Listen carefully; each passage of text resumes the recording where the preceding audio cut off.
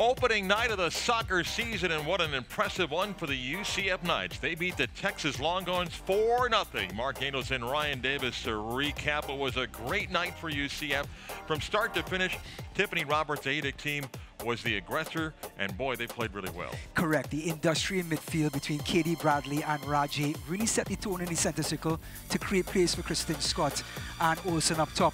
Also, the back four, Lewis, Kak, Young, they were just fun. Reagan on the left-hand side were just fantastic, and it rippled through the entire team.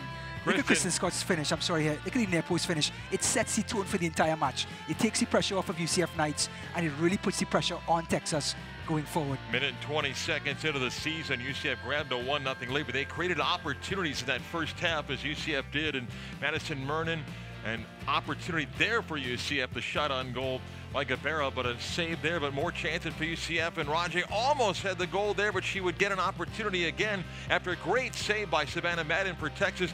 Penalty kick opportunity. Rajay takes the penalty kick, and a perfect penalty kick. Couldn't get better than this. In the top corner, they call that no chance. The Wasps start flying out after that penalty kick, and that's a perfect penalty and a way to come back. Kristen Scott won out a second goal late first half for UCF, gave them a 3-0, a commanding lead over Texas. At the break, it gave UCF the confidence to come out in the second half, kind of play with some freedom. Mallory Olsen finishes it off. She gets a fourth goal, deserving for her. She played great tonight. I think Olsen's goal was just the feather in the cap. She did everything right, held the ball up in midfield, pressured the back four, as you can see, pressuring the back line here, almost creating another chance. The goal was just the icing on the cake for her.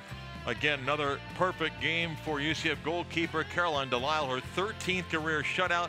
UCF celebrates a 4-0 opening season win over the Texas Longhorns. For Ryan Davis, I'm Mark Daniels. UCF wins it 4-0 over the Texas Longhorns.